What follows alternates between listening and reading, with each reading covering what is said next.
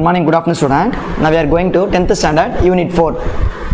So last topic Chinese Revolution 4.1. See that Chinese Revolution. What is mean by Chinese Revolution and the Communist Revolution in China and non-alignment movement, Cuban Missile Crisis அப்படினு சொல்லிட்டு நம்ம World War II இரண்டாம் உலகப் போருக்கு after the World War how is universal அப்படினு சொல்லிட்டு நம்ம பார்த்துட்டு இருந்தோம். ஸோ இப்போ நம்ம அதனுடைய தொடர்ச்சி வந்து நம்ம பார்க்க போகிறது பார்த்தீங்கன்னா பி செக்ஷன் பியில் தி சைனீஸ் ரெவல்யூஷன் 1911 ஆண்டு சீன புரட்சி அப்படின்னு சொல்லிட்டு பார்க்க போகிறோம். தி disintegration of the Manchu dynasty being with the death of the Quaker emperors of 1908. The new emperor was 2 years old and the provincial government began to assert their independence. In October 11, the local army unit of the revolt spread.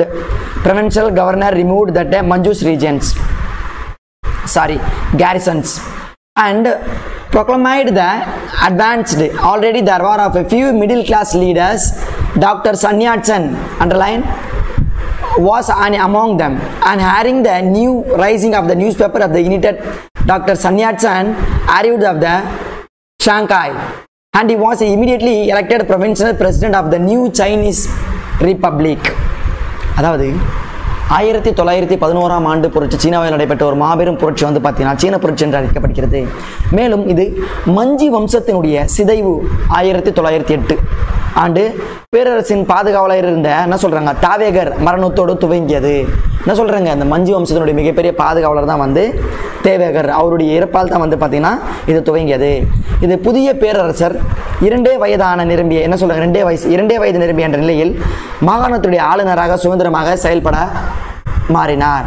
மேலும் உள்ளூர் இராணுவ கிளர்ச்சிகள் 1911 ஆண்டு அக்டோபரில் ஏற்பட்டதன் பாதிப்பாக பல மடங்கு வந்து என்ன சொல்றாங்க லோக்கல்ல வந்து அதிகமான மிகப்பெரிய கிளர்ச்சிகள் ஏற்படுவதனால மிகப்பெரிய பாதிப்பு ஏற்பட்டது. அங்கே இருக்கக்கூடிய மாகாணங்கள் ஆளுநருடைய மஞ்சி வம்சத்தினுடைய பிரதிநிதிகளையும் மற்றும் உதறி தங்கள் சுதந்திர பிரகடனத்தை வந்து என்ன சொல்றாங்க அவங்க அங்கே இருக்கிறவங்க எல்லாருமே உதறி தள்ளிட்டு எங்களுக்கு சுதந்திரம் தான் முக்கியம் அப்படின்னு சொல்லிட்டு என்ன பண்ணுறாங்க அவங்க கிளர்ச்சியில் வந்து ஈடுபட்டார்கள். இந்த காலகட்டத்தில் வந்து பார்த்தீங்கன்னா நடுத்தர வர்க்கத்தில் இருந்த சில தலைவர்கள் வந்து உருவாகினார்கள். ஏன்னா மக்களினுடைய நலனை கருதி. இதனால் அவர்கள் டாக்டர் சன் யாட்-சென் என்ற ஒரு நபர் மிகப்பெரியவராக இதில் கருதப்படுகிறார். இதில் சீனாவில் ஏற்பட்ட எழுச்சியை பற்றி அமெரிக்க நாளிதழ்களின் மூலமாக அவர் அறிந்து கொண்டார்.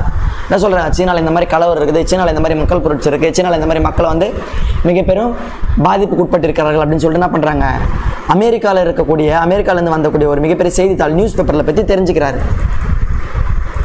மேலும் டாக்டர் சன் யாட்-சென் ஷாங்காய் நகரை வந்து வந்தடைகிறார். ஷாங்காய் எங்கே இருக்குது? சைனாவில் இருக்குது.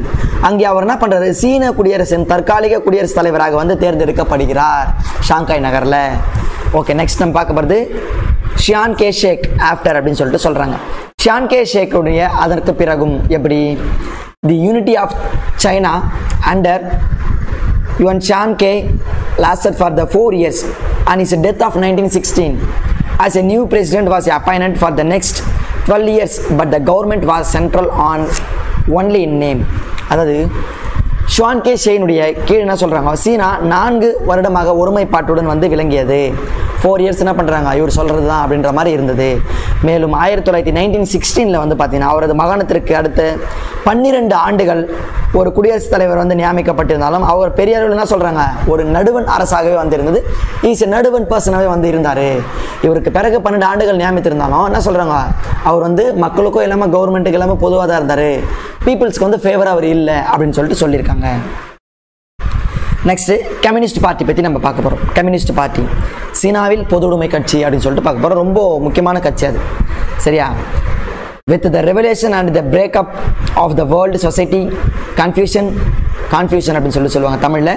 throughout the was generally sideline and after the Russian Revolution 1917 Russian revolution 1917 இருக்குல்லவா அதை அண்டர்லைன் பண்ணி வச்சுக்கோங்க. அது வந்து நம்மளுக்கு கண்டிப்பாக டைம் லைனில் வந்து ரெகுலராக கேட்கக்கூடியது. 1 மார்க்கில் கேட்பாங்க, 2 மார்க்லையும் கேட்பாங்க. The ideas of Marx and the Lenin became popular among the intellectuals. In 1918, a society after the study of Marxism was formed by Peking University. Among the students of attended was மா சே துங் அப்படின்னு சொல்லுவாங்க. அதில் வந்து மா சு துங் அப்படின்னு கொடுத்துருப்பாங்க. தமிழில் மா சே துங்னு சொல்லுங்கள் நீங்கள், சரியா?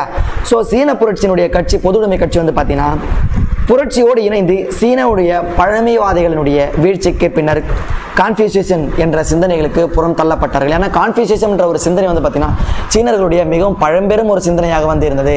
அதாவது வந்து பார்த்தீங்கன்னா நம்ம சொல்கிறல ஏன்ஷியன்ட் பீரியட்னு சொல்கிறேன் அந்த மாதிரி அவங்கள சொல்லியிருக்காங்க. மேலும் வந்து பார்த்தீங்கன்னா அதில் 1917 ஏற்பட்ட ரஷ்ய புரட்சியோடு மார்க்ஸ் மற்றும் லெனின் போன்றவர்களின் சிந்தனை வந்து மிக பெருமளவு வந்து வலுப்பெற்றதாக இருந்தது. இதில் மார்க்சியத்தை கற்கும் விதமாக 1918 வந்து பார்த்தீங்கன்னா ஒரு பீக்கிங் பல்கலைக்கழகத்தில் ஒரு அமைப்பு ஒன்று உருவாக்கப்பட்டது. இந்த அமைப்பால் நடத்தப்பட்ட மற்றும் நடத்தக்கூடிய கூட்டங்களில் கலந்து கொண்டவருமாக மாசேத்துங் ஒருவராக வந்திருந்தார். ஏன்னா மாசேத்துங் என்ன பண்ணுறாரு, மிகப்பெரிய ஒரு சைனாவில் ஒரு மிகப்பெரிய கம்யூனிஸ்டத்தை வந்து என்ன சொல்கிறார், ஊக்குவித்த ஒரு நபராக வந்து இருக்கிறார் அப்படின்னு சொல்லிட்டு சொல்லியிருக்காங்க. அதனால என்ன பண்ணுறாங்க, இந்த 1918 எங்கே நடைபெறுது, பீக்கிங் யூனிவர்சிட்டியில் வந்து இந்த கான்ஃபரன்ஸ் நடைபெறுது. அதில் வந்து யார் கலந்து கொள்கிறாங்க, மாசேத்துங் என்பவர் வந்து கலந்து கொள்கிறார் அப்படின்னு சொல்லிட்டு கொடுத்துருக்காங்க. ஓகே, அந்த ப்ளூ கலர் பாக்ஸில் வந்து நம்மளுக்கு டாக்டர் சன்யாட்சன் அப்படின்னு சொல்லிட்டு கொடுத்துருக்காங்க. அவரை பற்றி பார்க்கலாம். 1866 1925. Okay, born in a poor family near Canton, Dr. Sanyatsan of the father modern China was educated in a mission school and became Christian. He was the trained of the doctor of medicine of Hong Kong. Evincing interest of political took part of the rising against the Manchus of 1895. In 1905, funded the Tokyo political party which of 1912 became the Kuomintang party இருக்குல்ல, அதை வந்து underline பண்ணி வைக்கிங்க. Kuomintang or the National People Party. Dr. Sanyatsan three principles were nationalism, democracy and people livelihood with a socialism and the ultimate object. அதாவது ஒரு ஏழ்மையான குடும்பத்தில் Condon நகரத்தின் அருகே பிறந்தவர் தான் டாக்டர் சன்யாட்சன். ஸோ நவீன சீனாவின் தந்தை ஒரு கிறிஸ்துவ பள்ளியில் வந்து கல்வி பெற்றதோடு கிறிஸ்தவராகவும் வந்து யார் இருக்கிறாரு, டாக்டர் சன்யாட்சன் இருக்கிறாரு. அவர் ஹாங்காங் நகரில் மருத்துவ பயிற்சி பெற்றார். மேலும் மஞ்சுக்களுக்கு எதிரான கிளர்ச்சியில் ஈடுபட்டார். மேலும் 1905 ஆண்டு டோக்கியோவில் ஒரு அரசியல் கட்சியை வந்து துவங்கினார். அதுவே 1912 குவோமிங்டன் கட்சி என்று மற்றும் தேசிய மக்கள் கட்சி என்றும் உருவானது. மேலும் தேசியம், ஜனநாயகம், மக்களுடைய வாழ்க்கை முறை ஆகிய 3 கூறுகளையும் கொண்ட அர்த்தமாக சோசியலிஸ்ட் சிந்தனையை உச்சத்தில் கருத்தில் கொண்டதாக வந்து என்ன சொல்றாங்க, இவர் தொடங்கின குவோமிங்டன் பார்ட்டி இருந்தது. ஓகே, டாக்டர் சன்யாட்சன் ரொம்ப முக்கியம், படிச்சு வச்சுக்க. நெக்ஸ்ட் மாசேத்துங் பற்றி நம்ம பார்க்க போகிறோம். மாவோ, அதான் மாவோ அப்படி சொல்லுவாங்க, சரியா? மாவோ was born in Henan in southeast China. His father was the wealthy persons and the firm support of the Manchus. Mao very fond of the reading. Soon showed his ability of the extend the junior college of Changsha. This was the year 1911 when the revolution had broken out China.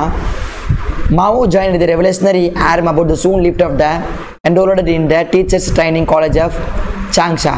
In the following year of Mao became the full-fledged political activities man and the emigrant of staunch communist அப்படின்னு சொல்லிட்டு சொல்கிறாங்க. So தென்கிழக்கு சீனாவில் உள்ள ஹொனான் என் நகரில் மாசேத்துங் வந்து பிறந்தார். அவரது தந்தையார் செழிப்பு விவசாயிகள் ஒருவராக என்பதோடு மஞ்சுக்களுடைய ஆட்சியை வந்து ஆதரித்தவராக இருந்தார். அதில் அவங்க என்ன சொல்கிறாங்க, படிக்கிறதுல சரியா வாசிப்பதில் மிகுந்த ஆர்வம் கொண்ட மாசேத்துங் தம் திறமையால் சாங்சிஸிலிருந்து இளைஞர்களுடைய கல்லில் வந்து இடம் பிடித்தார். மேலும் அந்த ஆண்டே 1911 சீன புரட்சி வெடித்தது. ஸோ இந்த புரட்சியை ஒன்றை உருவாக்கும் விரைவாக என்ன சொல்கிறாங்க, அதில் அவர் என்ன சொல்கிறாங்க, ஒரு சான்சிலிசவாதிய ஆசிரியருடைய பயிற்சி கல்லூரியில் வந்து சேர்ந்தார். இந்த அவர் வந்து பார்த்தீங்கன்னா 1911 வந்து பார்த்தீங்கன்னா ஒரு மிகப்பெரிய சீனாவில் ஒரு புரட்சி ஏற்படுது. இந்த புரட்சி மூலமாக என்ன பண்ணுறாரு, ஒரு சில மக்களை ஒன்று சேர்த்து கொண்டு என்ன பண்ணுறாரு, அந்த புரட்சியில் ஈடுபடுவதற்காக என்ன சொல்கிறாங்க, ஆசிரியர் பயிற்சி கல்வியான சான்சியங்களில் வந்து என்ன சொல்கிறார், அவர் கல்லியில் வந்து சேர்ந்தார். மேலும் ஹினான் நகரை மையமாக கொண்ட தனது அரசியல் வாழ்க்கையை துவங்கி அவர் வந்து முழுமையான பொது உடைமைவாதியாக வந்து இவர் மாறினார் அப்படின்னு சொல்லிட்டு கொடுத்துருக்காங்க. மேலும் நெக்ஸ்ட் நம்ம பார்க்க போகிறது யாரை பற்றி பார்க்க போகிறோம்னு சொல்லிட்டு பார்த்தீங்கன்னா குவோமிங்டன் அண்ட் ஷியான் கே ஷேக் அப்படின்னு சொல்லிட்டு பார்க்க போகிறோம், சரியா? குவோமிங்டன் பார்ட்டியும் ஷியான் கே ஷேக்கும் அப்படின்னு சொல்லிட்டு நம்ம பார்க்க போகிறோம். After the death of Sanyatsan, leader of Kuomintang was Chiang Kai-shek. While the Communist Party was under the Mao Zedong under the Zhou Enlai. As avant of critics communists correct them opposition of party, the communists increased of influencing among the works of peasants, abandoned vehicles, army, the Comington respected of the interest of landholders' capitals. 1948 suffers capturing of the Peking against the was central government in India.